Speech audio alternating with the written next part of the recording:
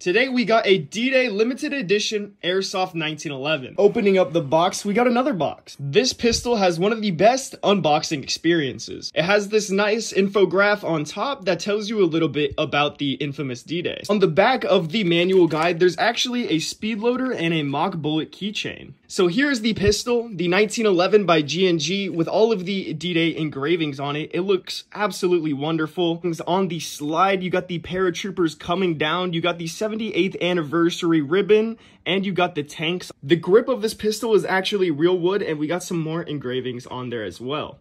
And if you guys didn't notice, this pistol actually comes with 45 ACP mock bullets with engravings on the shell. And we're gonna send a few shots through it.